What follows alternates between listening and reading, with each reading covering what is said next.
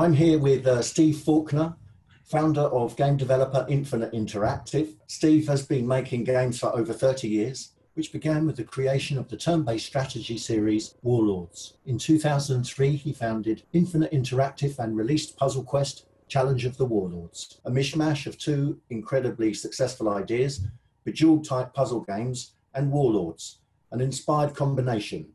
He has since released many more games in the Puzzle Quest series and has also licensed Puzzle Quest for the development of a Marvel version. Steve and his team are now in the enviable position of having a consistent royalty cash flow that supports them to be able to afford to try out new games.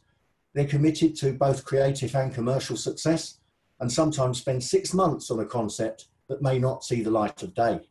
It's a wonderful place to be in, able to have the budget to develop new games without major restrictions or having to do work for hire.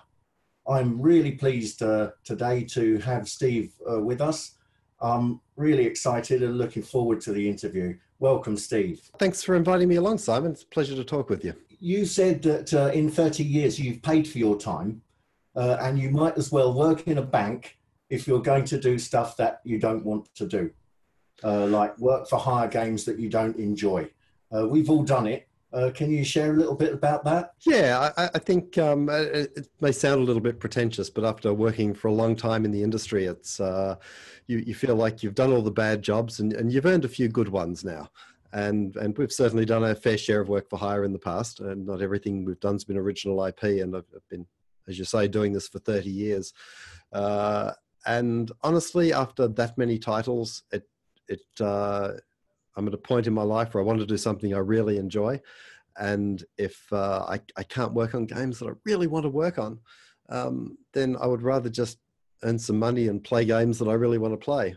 Fortunately, I can do both, and it's great. Yeah, I mean, life is too short, isn't it, really? But it is too short to play bad games. And I would say too short to write them, but I think there is a time in a person's career where it's the right time to maybe work on some games that you're not 100% enthused about, and that's okay, and you can learn a lot from those too. You can build up your sort of knowledge of engines, your knowledge of how to put things together, how to relate to the publishers, marketing. There's a whole raft of skills to learn on the way, and work for hire can be incredibly important in that journey.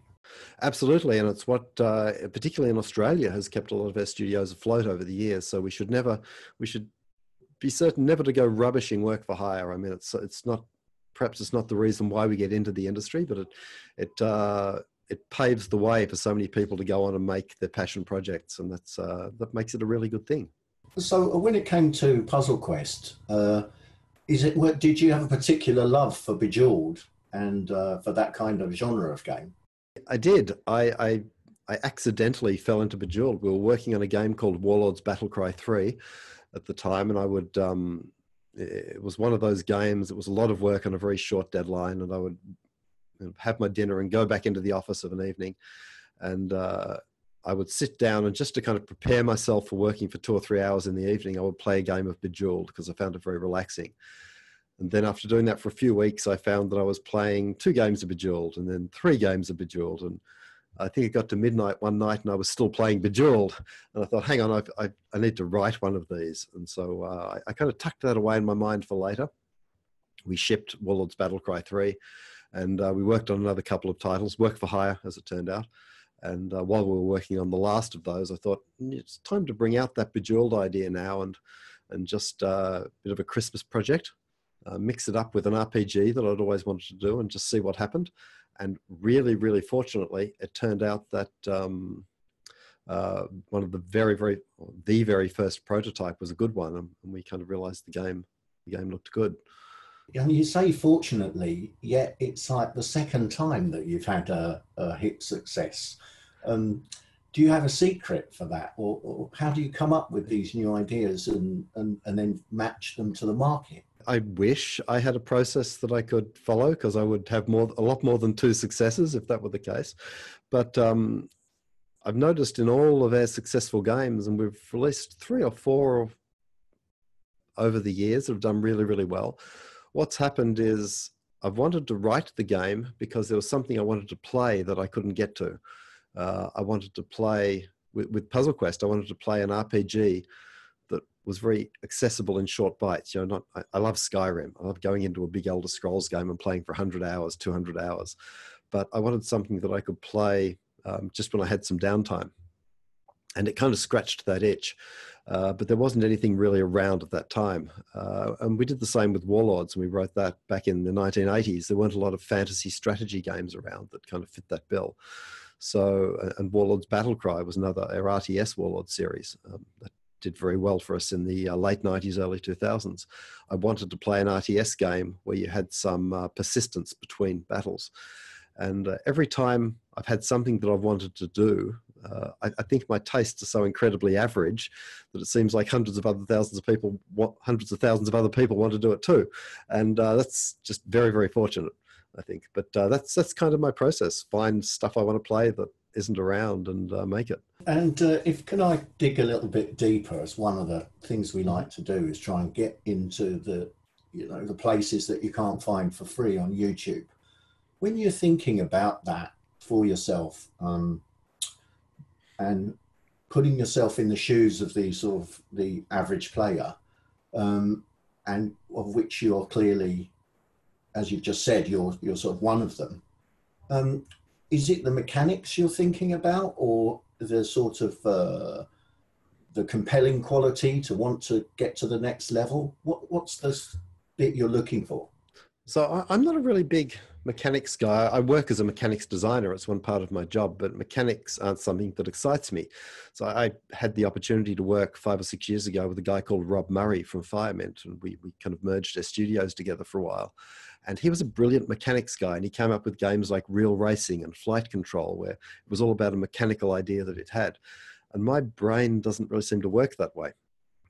I kind of approach it from an experience that I want to get. So with with Warlords Battlecry, for example, it was about experiencing something that carries over between RTS games and feeling like I was building up a hero between those games. With Puzzle Quest, it was the idea of playing a very simple puzzle game, but feeling heroic at the same time. And it's kind of those feelings that I design from. That's what makes it a process I can't really replicate. I kind of luck across it, I guess. When it happens, it's lucky. But I having seen it work a few times now, I'm kind of on the lookout for that feeling again. And we're working on a game last year called Tiny Quest. Great little game, and it kind of merged 1024 gameplay with heroes and map building, and it felt really good. It came out, and it wasn't a huge hit, but we're working on Tiny Quest 2 at the moment because we certainly see something there. It feels good. So yeah, we're looking out for that all the time. Yeah, thank you. When I spoke to Sony once, they told me that sometimes it can take a number of iterations to establish a new IP. Say something like Ratchet and Clank took at least two, and also Jack and Daxter took at least two sequels for each of those titles before they made any money back. Do you feel like with Tiny Quest 2, you've got that opportunity now to build a franchise there? Yeah, we do. We really kind of believe in the product, and sometimes you feel good about a product and you just want to make a second one because you can there's something there that really does it for you. And games as a service, which I guess we'll talk about a little bit later, is an interesting case in point because with our current game that we're currently working on, Gems of War, it's doing very, very well. But as a game as a service, we don't build the sequel. We continue building the actual game itself. And we felt very strongly about that one, that it was going to be a good game. And it took about a year of updates for us to hit that point. So it was kind of like having a sequel. Yeah, I'd really like to dive in a bit deeper into games as a service in a few minutes. Before we do that, I just wanted to touch on mobile briefly, because you've done very well with mobile games. But when I look at the market, it seems harder and harder to enter the market, given the number of releases and the marketing costs to get any visibility. What's changed, and how much of your budget goes towards marketing now? It's difficult to be seen, but I think this has been a problem since I started 30 years ago. We didn't have mobile back then. We had PC. The problem with being seen on PC was actually getting shelf space. So there's always more noise than there is bandwidth for people to hear it. and particularly with games where everybody wants to make them. And I think the mobile marketplaces at the moment are just the latest iteration of that small bandwidth but large amounts of noise. I once believed that if you made it, they would come, but I have disavowed myself of that notion sometime early in my career. Without some form of marketing or user acquisition, you're just not going to get the people to see what you've done, unless you're very lucky, and it's like winning the lotto. We're fortunate with Gems of War that we work with the publisher, 505 Games, and they do our marketing and user acquisition for us. We're not really geared at the moment towards doing marketing and user acquisition ourselves. With Tiny Quest, we're actually building a department to do that. And that's something we'll continue on with this year. And that side of the business fascinates me because it's something we've never really attempted to grow before. It's super important, is all I can say. And as far as proportion of money that gets used on it, it varies a lot between the titles that I've worked on. Certainly something like Marvel Puzzle Quest, we see a fair proportion of money being spent on marketing. With Gems of War, it's been quite viral and it's marketed itself. But it looks after itself, and that's been great. We haven't needed to do too much user acquisition on that one. I can see why you'd be building an in-house team.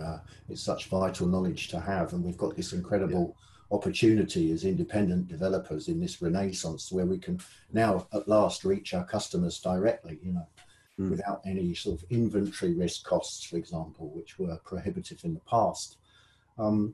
You're working with 505 Games, and when you do the contractual negotiation, do you make sure that there's a marketing commitment from them? Is that something you're able to tie in at the start of the deal? I've seen deals that do tie in a marketing commitment early on. And actually, I can't remember whether we even had one in that 505 deal for Gems of War. But honestly, I can't. And but it's in the publisher's interest to market a good game. So we're pretty confident that if we can build them a good game, they'll want to market the heck out of it. And that's okay.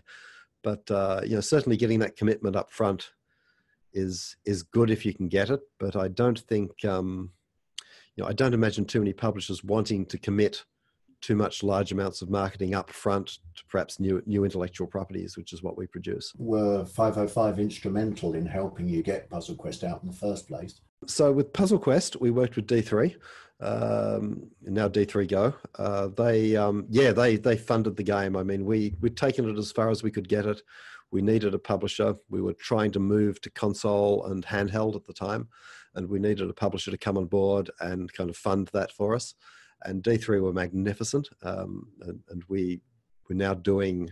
We've now licensed Marvel Puzzle Quest through D3 to be done there, and along with some other Puzzle Quest titles. So they've been great, and they're instrumental for that. 505 Games have been quite instrumental in us producing Gems of War. They funded the bulk of development of that early on. Thank you. That's really interesting. With the Marvel deal, did you negotiate that deal yourself, or was that through the publisher? We have an agent. I'm a game designer, not a business guy, and I sometimes feel that at least for me, I could be one or the other, but I could never be both. A game designer is going into any situation trying to maximize everybody's experience, and a business development guy isn't necessarily going into a business negotiation to try to maximize everybody's experience. He's trying to get a win out of it for his client. So we use an agent for that, Fog Studios, and they're fantastic. They look after us and help us negotiate all of our deals. We're still involved in them, of course. As far as dealing with Marvel, and by extension Disney for that license, that was largely D3. They kind of brought that deal together. What sort of deal was it? Was there an advance and royalties on that deal? Can't really talk too much to the exact nature of the deal, unfortunately, because that's all protected by NDAs, as you'd understand. Yeah, but it was a fairly standard licensing deal, is how I would describe it. Did Marvel and Disney bring marketing power to bear on the project? Was that something they brought to the table? I mean, they can't help but do that. when they release Black Panther, we see a big spike in the game, for example, and it's fantastic. Just by the fact that they do what they do, it kind of passively markets the game for us, which is really nice.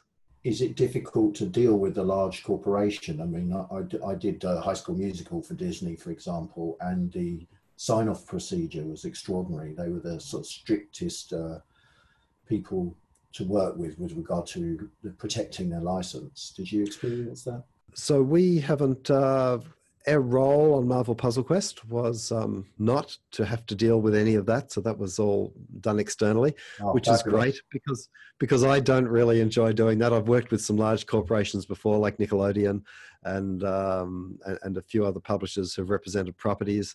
And it's, look, they're all looking after their properties, and I get exactly where they're coming from. But as you say, the sign-offs can be nightmarish. It is a lot of work. And if we were going to do any kind of that work, any of that work again, I think we would specifically have a licensing guy on our side whose sole job would be to look after the licensing, to keep it away from the designers and the programmers. They need an umbrella over them so they don't have to deal with that kind of stuff.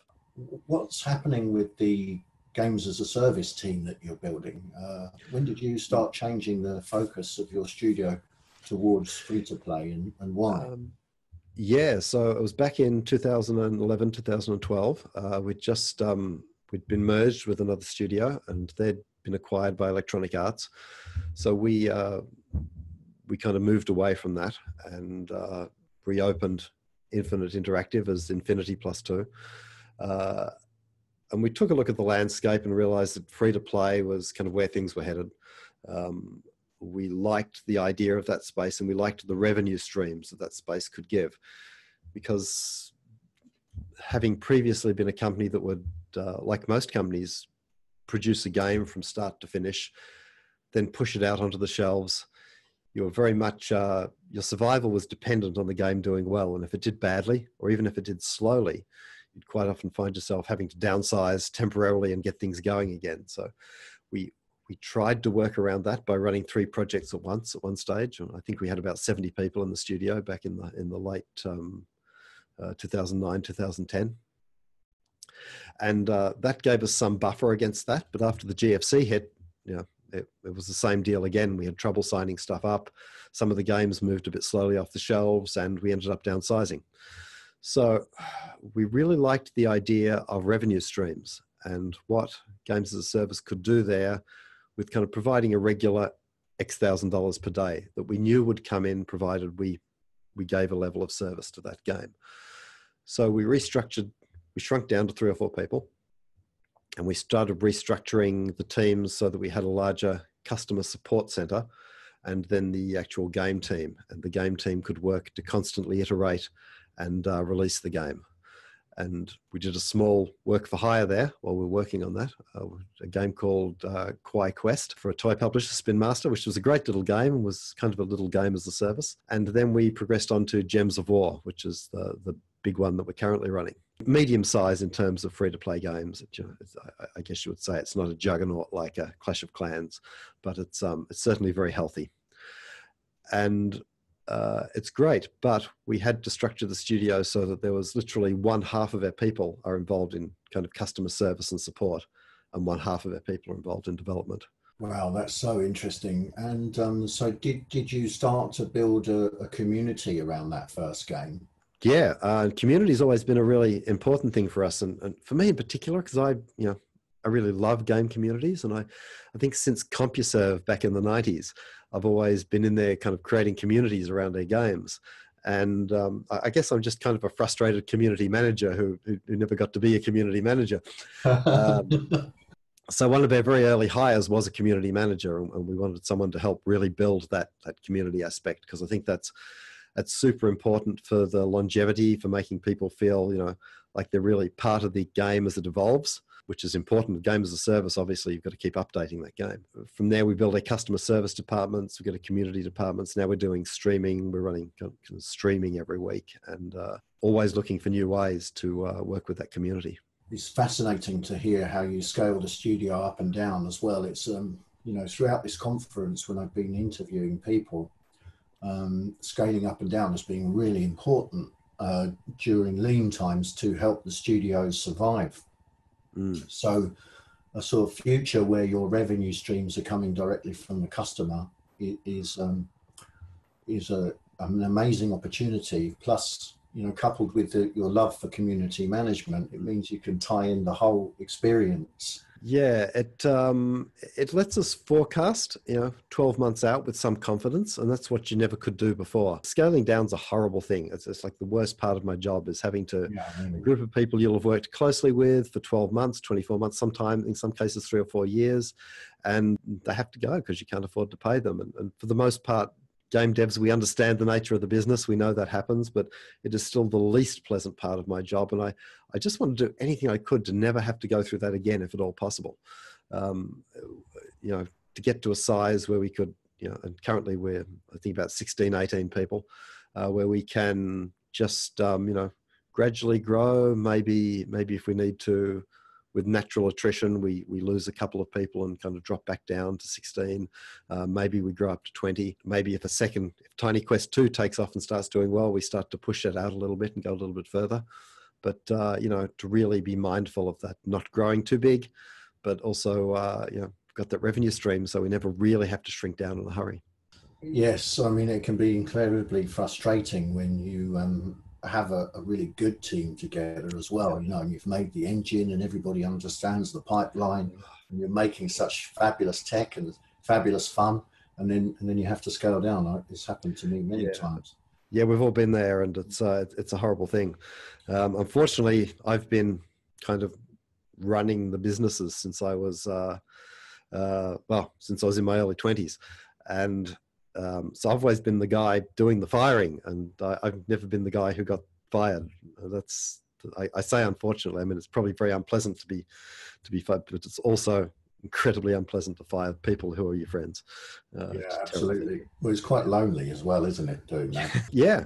Look, it's I've had some pretty dark times on the back of some of those, but games as a service, I mean, I see that as a way out for us. It's not, I do quite a bit of lecturing at some of the Australian game courses and universities. And one of the things I like to cover is games as a service or free to play. Are we evil?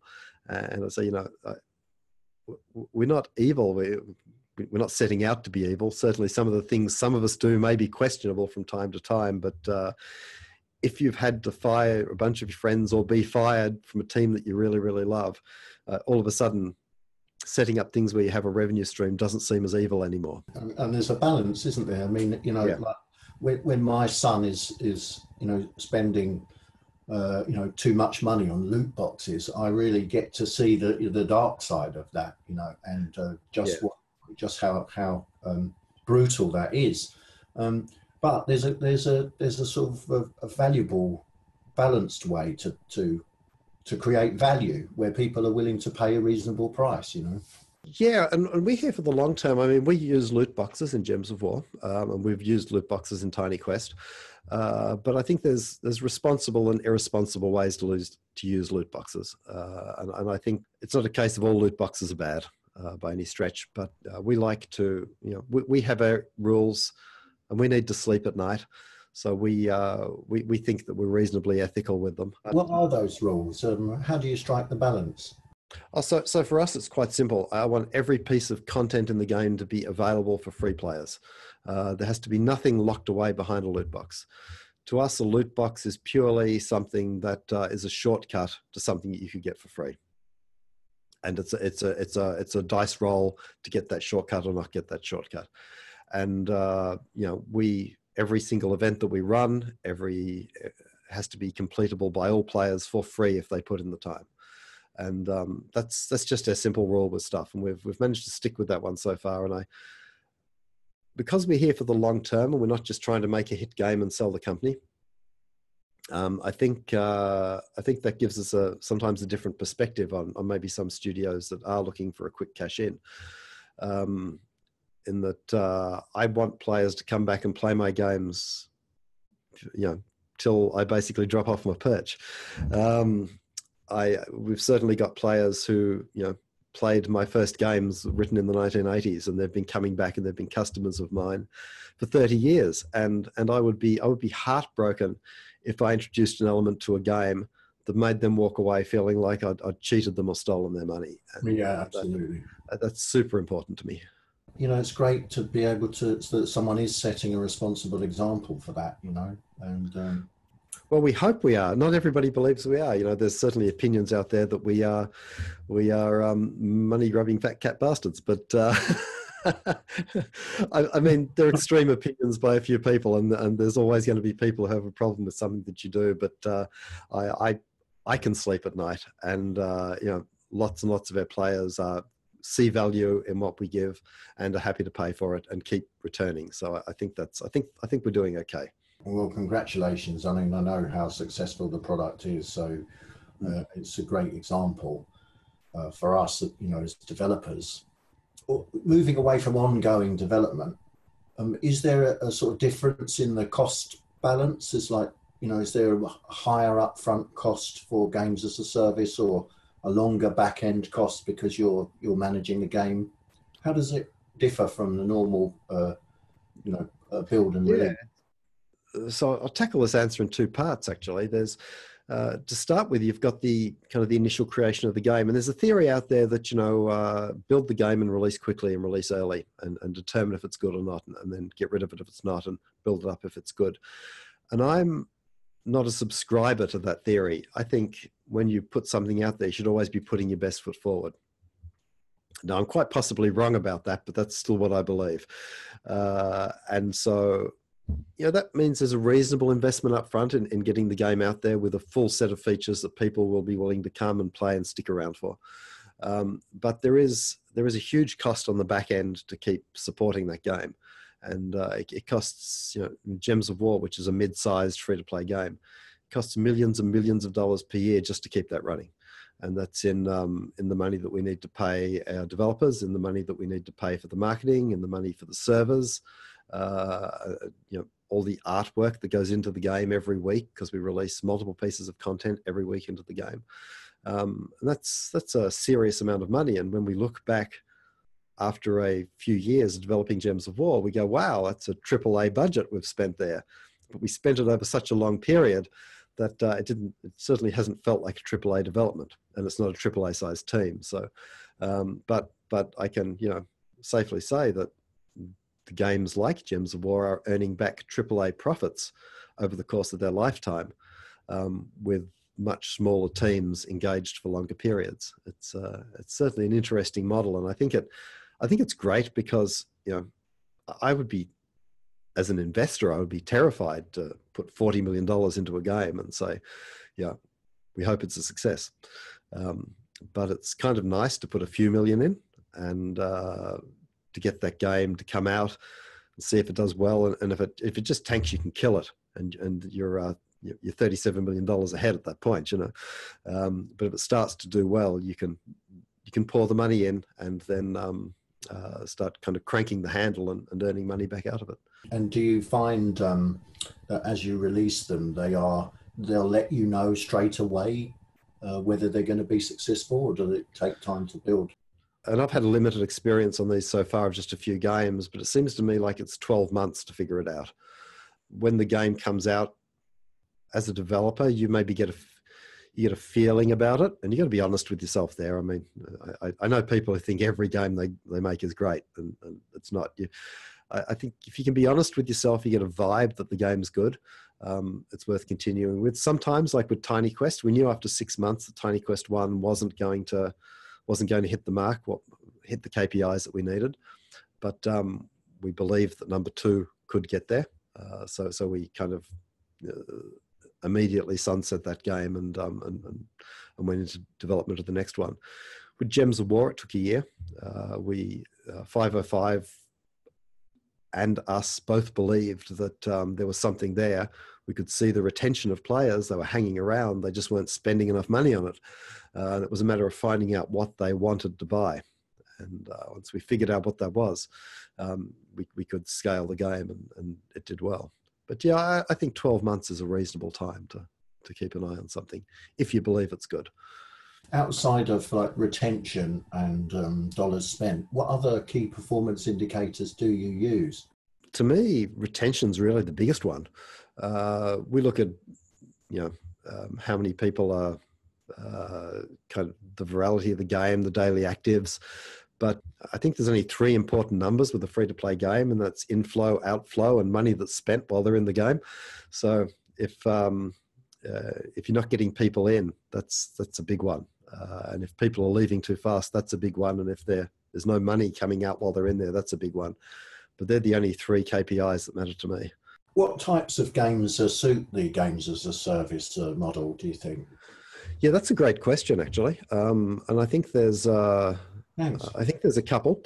There's your kind of simple little mechanical games like Crossy Road, and I think, you know, a game that you can pick up and have a meaningful 20-second session in, and it can give you little nibble-sized pieces of content, and it can just keep churning those out. And I think that's they're great. We don't seem to we don't understand how to make those kind of games. Our kind of stuff is a bit more we really don't. It's it's funny. It's a simple game, but it requires such a unique, amazingly unique set of skills. And Hipster Whale are just so good at doing that kind of game. And I said, you know, Alto's Adventure is another one along those lines. It's just such a beautiful, simple little game.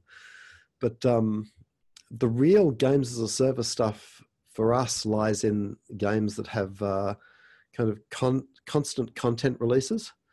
They'll generally have a player versus player element. So players actually become their own content. It's very hard, given that players can play 100 hours of these games per week. 100 hours of Gems of War per week isn't unusual for a lot of players. No, sorry, not 100 hours, but it's 100 hours per month isn't unusual. But people playing for a few hours a night is pretty normal. They will chew through your content in a month, and you can't keep up with the content pipeline. So having a multiplayer component where other players become the content is important. Having new content dropping that changes the rules constantly. So in Gems of War, we'll have at least one new troop card every week. And having a game that supports some kind of event system where it varies the gameplay up. So this week I might be stopping some ancient god coming through a portal, but next week I'm invading a kingdom and knocking down towers. And the following week, my guild is fighting other guilds in guild wars. That variety also makes for really good games as a service. And you know, the final bit of that puzzle, I think, is having a real economy. And I've had arguments with economists over the fact that they say games don't have a real economy because you can just make more money. And I said, well, you know, that's true in a sense, but you know, everything in this game has a value, and one of those things is your time. And you're constantly weighing your time against the things that you earn from this game, and are they valuable enough for your time? I said, so there's one economy there straight away, and your time, you know, we can't make more of that. So all the time, that's part of our economy. That's a real economy item right there. And if all the other stuff ties into the real world, if all the other stuff ties into that, then we have a real economy. So I think the games have to have an economy where things have value and there's currencies that can be spent and earned. But with all those pieces, with their powers combined, you get the kind of the perfect storm for a game as a service, I think. Yeah, no, it sounds fabulous. I mean, do you think when you talk about the variety there, it conjured up the idea of missions for me. But do you think if you were giving like episodic missions, that would be the difficulty? You wouldn't be able to keep up with the production pipeline, and that the users would chew through the content too fast? Yeah, and I'll give you a great example of that is Gems of War. So in Gems of War, we released with about 96 hours of content. There's 220 hours of content. There were 15 kingdoms that you could collect, and each kingdom had a quest that you could play through. And the quest had 25 or 30 battles in it, about a dozen missions that you would complete, and all this story and dialogue to read. And they're fun, engaging little stories. They're kind of like, they've got that vibe of my first D&D campaign about them. But people were through that content in a month or two, and then we have to produce more content.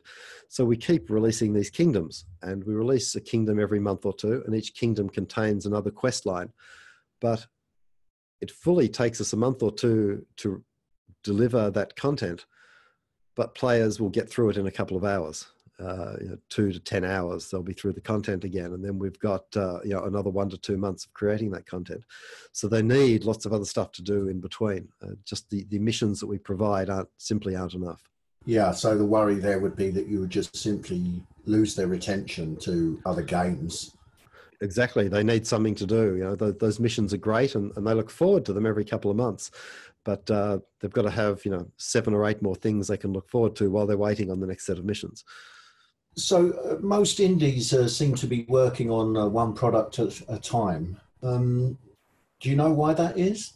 I guess for most indies and for ourselves, when we've been really indie ourselves, it's because we don't have the people to work on more than one thing at a time. And everybody's excited by one thing, and we're generally working on it, and we can't stop because we're all passionate about it. And that's great in a team of 4 people. And I'm not sure about indies in all parts of the world, but in Australia, our indie teams tend to be 1, 2, 3, 4 people. And then there's kind of a few larger indie teams of 12 to 18 people who've had some success. And, they need their 12 to 18 people to work on that one title. But I think in a lot of cases for us, it's, as indies, we're hand to mouth, and we don't have the ability to work on the second thing. And that's such a huge danger. If you've got to be looking at the next game all the time that you're working on the first game. You've got to try to Space Ape's a company that understands this really, really well. And they said, I went to a talk by them at Austin Developers Conference a couple of years ago, I think it was. And they were talking about how they tried to create their projects lean, so that after their project released, they could scale back the people on it, try to earn a little bit of money from it, and have those people starting on the next thing. And that's so smart. And we've been trying to do the same thing ourselves with a little bit of success. We've been kind of producing the next set of prototypes while we're supporting Gems of War. And I think that's, as indies, we've got to kind of be smart about the games that we work on, try to make them as lean as possible. And when they're earning some money, start looking at reinvesting that money in the next thing. How many new concepts are you looking at any one time? We've got 3 1 to 2 person teams looking on stuff here at any time, and given that we're only 18 people, that's 3, 4 or 5 people or so working on new stuff, and they'll be working on 3 things. If one of those things starts to kind of move into the ascendancy, we might drop the other ones and start to migrate a couple of people across. But that feels like a nice number to me, and that kind of keeps it's a bit of a reward for some of our most some of our best guys. They get to it's like, hey, take a while off this now, and you can spend a few weeks prototyping something, see what you come up with. Yeah, that's the fun end. When you can afford the demo team, that's the fun end of the job, isn't it? It is, but what's interesting is, given the choice, sometimes the guys say to me that I say, hey, would you like to go and work on something new? And they'd be like, I'd actually rather work on Gems of War. I'm really enjoying it right now. And so they want to work on the game that's already out there, because it is really fun to polish an existing project too. Yes, that's true too. Yes. And how many people work on the community side and supporting the customers? We have, and I'm just looking out my window at them because I just want to count heads. We've got 5 people out there at the moment. So, wow. So that's about 1/3 of the studio. In fact, Yeah. 6 if you count a part-time person. So 1/3 of the studio is working on community. Now that Unity is so widespread, do you outsource anything? We outsource our artwork. We have 1 art director and 1 generalist in-house. But all of the artwork is outsourced to Concept Art House in China. They are an amazing house that's done work for Blizzard and Supercell and Riot Games over the years. So their work hits the fantasy genre exactly where we want to hit it. And so we outsource to those guys. I found in the past that because we're in Australia, because their resources can sometimes be a bit limited, that putting together a real crack art team who can all match a similar style of our choosing can be a real challenge. We just don't have the, we've got a lot of talented artists here, but we don't seem to have that, that broadness of talent to get a particular style. We kind of, you know, you would end up building up an art team based around what they could manage, not what you wanted. And that's been problematic for us in the past. So we just outsource all of our artwork now. You know, for myself working on console, I'd always, my art team would be of a larger size than my code team. And so therefore we one of the most costly things on the project. Perhaps you could, if you've got like 3 rules or 3 lessons learned or 3 guidelines that you could give to developers trying to get ahead and grow their studio in the current climate, what would you say to them? So the first one is a rule I tell all of my guys in here, and that is that don't save good ideas, spend them. Spend them on your work for hire project that you hate. You know, ideas are cheap, right? That you're just going to have more ideas later. And there's one thing I can guarantee is that you're working on the game you're currently working on, whether it's your passion project or someone else's passion project that you kind of like, or a work for hire that you're not really into, or maybe a work for hire that you are into. If you've got a great idea, try to get it on that project. I mean, that's, as a developer, perhaps moving up through the ranks, there's no better way to be noticed than the guy who had the awesome idea, you know. And I think people sitting on ideas is one of my pet hates. And I've hated a few times, and I've heard it from a number of publishers over the years. That's a great idea. Let's save it for the next project. I'm like, no, don't do that. That's horrible. Let's use it now. If it's a great idea, let's use it. So that's my number 1 rule. My number 2 rule is, I guess, to try to work on stuff that you're passionate about. And if you can't work on stuff that you're passionate about, try to be passionate about the thing you are working on. Find the thing in it. And of all places, Electronic Arts taught me this, believe it or not. It was that they had this awful HR seminar that was about aligning your goals. And when I thought about it, it was kind of right. It was, you know, aligning goals is kind of cool. If I can get really passionate about a game that I'm working on, even if I'm not really into it, and I've had plenty of those over the years, I've found that I've started to enjoy myself. And once I'm enjoying myself on a project, it's kind of like a passion project for me, and I'm doing good stuff in there. Yeah, so there's loads of room to express yourself in terms of, like, could be in the design, could be in the mechanics, could be in the puzzles, in the missions, could even just be in the polishing the quality of the art and making it the prettiest thing you've ever made. Yeah, I mean, everything we make, we should take pride in and polish as much as we can and do as good a job on it as we can. And we should, and even if it's, you know, even if it's not your project that you really want to be working on, if you can find that thing about it that you want to polish up, and you find you're having a good time, I actually like that. And if you do a good job, you never know when it's going to come back and somebody might need you, you know? Yeah. And my final thing is just write lots of prototypes. We prototype like crazy. I prototype like crazy. I'm forever prototyping card games, board games, because sometimes, we'll find that the actual video gameplay will fall out of those. I'm a programmer myself by trade, so I'll quite often program a prototype as well. Are you using your own tech for that, or in Unity? Or we're Unity now. I used to be the engine guy here for many years. I love writing engines. Engines are cool, but I really can't justify that anymore. Unity's where it's at, and Unity makes prototyping just so easy, right? It's all the rubbish I had to wade through before to write prototypes. It's gone. We can just prototype in Unity, and an idea is brought to life within 2 to 3 days, and we can see what it's like. But don't feel. That's what I say to some of my guys, because we occasionally do a little in-house prototype thing where we mess around with some ideas. It's like, hey, you're an artist and you can't code? Sure, make a prototype, make me some screens and tell me how they work. Because sometimes that can be as much of a prototype as actual gameplay itself, right?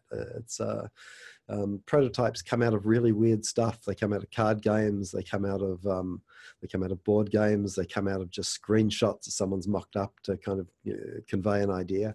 But just keep making and inventing and putting stuff together and trying stuff out, and eventually you just get that thing that you go, yeah, that's it right there. I interviewed Mark Morris of Introversion, and of course of Prison Architect fame. Yep. And basically I saw one screenshot and the title, Prison Architect, and I knew what it was. And it's just, you get it straight away, Yeah. The whole concept in one screenshot and the title. I like that snakes on a plane approach to doing stuff. It makes it really, really clear. That's what, when we were searching around for a name for Puzzle Quest, and our producer at the time said, how about this name? Because it was called Warlords Champions during development. We were originally making it in the Warlords franchise. And he said, Puzzle Quest. It's a puzzle with a quest. And we're like, yeah, that's great. What a good name. And it's survived quite well. It does exactly what it says on the tin. It's perfect. Yep. You've been in the business for 30 years. You must have a few hairy stories from working in the industry, both good and bad. Are there any you could share with our audience? So the bad story, and there's an important lesson to be learned from this one, is know when to get out of a bad relationship, I guess. We were working on a game, and it was a work for hire, and we got it through to a milestone, and the publisher paid half the milestone, and they kind of knocked it back and says, not really done, we'll give you half the money. So we forged ahead, and this went on for another 3 months, and we met another milestone, and they said, you know what, that's not quite the milestone, but we'll give you a little bit of the last milestone to cover that. Now, any sane person would walk away at this point, but we'd been on the game for about 18 months, and about a year at that stage, I guess, and we just blindly plowed ahead for the next 15 months. Taking smaller and smaller payments and promises for larger and larger royalties till we realized that we were not going to get paid. And this game was never going to be finished because the publisher couldn't afford to pay us for it, but they could afford to keep knocking us back, and hopefully we'd get them a version and they'd sell it, and maybe then they'd pay us, but probably not. If I'd have walked away the very first time somebody didn't pay me for work that I knew was complete, we wouldn't have had to lose 10 people that year. So what we do is worth money. We should be paid for it, is the moral of that story. And don't be afraid if someone doesn't pay you and you know you've done the work to walk away. I certainly live by that rule now. Yeah, that's a great story. Thank you. Really practical. As for a good story, so I like to think we're we make games that are multiplayer. I love playing with people, and I've always loved playing with people. Ever since their first Warlords game back in 1989, it's been a game that you could sit around with 8 friends on the computer screen and play the game with. And in fact, we used to quite often just turn it onto all AI controlled sides, and we'd sit there and play a drinking game where every time one of our teams won a city, the person who lost the city had to take a drink. And I remember a few good nights like that. So to me, gaming's always been inherently social, and coming from a board gaming background as a kid, you kind of understand why that is. But we were working on Warlords 4, a game that didn't do the greatest. It was with Ubisoft in about 2004. And I desperately wanted a feature where you could play Warlords 4 and you could play through the campaign with a friend. It was something that hadn't really been done in a turn-based strategy game before, but every single mission in that game we set up so that you could actually join in with a friend, with even 2 friends, and play the game through, and you could experience the whole story, either single player or with friends, and it would be a great game. And Ubisoft producers didn't like it. They said it was a waste of time. I was very insistent on putting this in there, and And sure enough, when the game came out, we got no praise for it. Nobody cared about it. That wasn't the feature they focused on. But 1 year later, someone wrote to me and he said, I wanted to thank you for writing Warlords 4. He said, I went through a divorce a number of years ago and I lost contact with my son. And I reconnected with him in recent years and we started playing Warlords 4 in campaign mode.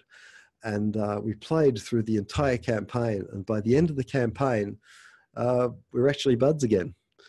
And he said, I just want to really say thank you for that. And and I'm like, that made it all worthwhile, right? That one comment back. So we named a quest and the most powerful item in Puzzle Quest after him and his son. And there was a quest where you went for Lord Michael and you had to go and rescue Lord Michael's son. I think it was Robert from the ogres and bring him back. And the item you got as a reward was Robert's bow. And so Michael and Robert, the people from the story, got kind of rolled into Puzzle Quest and we put that in there for them. And he wrote back to me again after he saw the Puzzle Quest. He said, I see what you did. I see what you did there. That was pretty darn cool. And my son says, thank you too. And I'm like, no problem. Happy to oblige. That you made my year in 2005 with that story. So that's a lovely story. Those are the sorts of things that make it all worthwhile, aren't they? You know? They are indeed. Yeah.